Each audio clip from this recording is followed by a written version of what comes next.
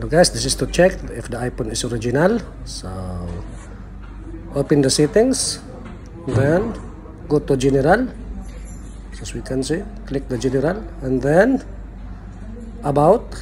So search for the about and then okay, and then check the serial number, copy the serial number. So as we can see, the serial number, and then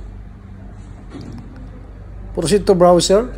So browser and then open check the coverage Apple website. So open and then enter your serial number here, copy paste the serial number,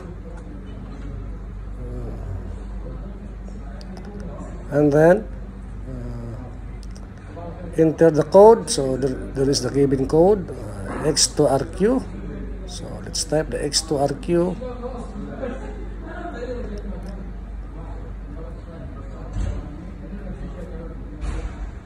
Then click the continue.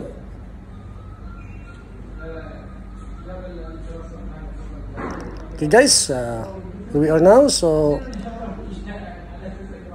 your service phone, so iPhone XR, serial number. So this is how to check if the iPhone is original. So this is original. So telephone technical support. So reports and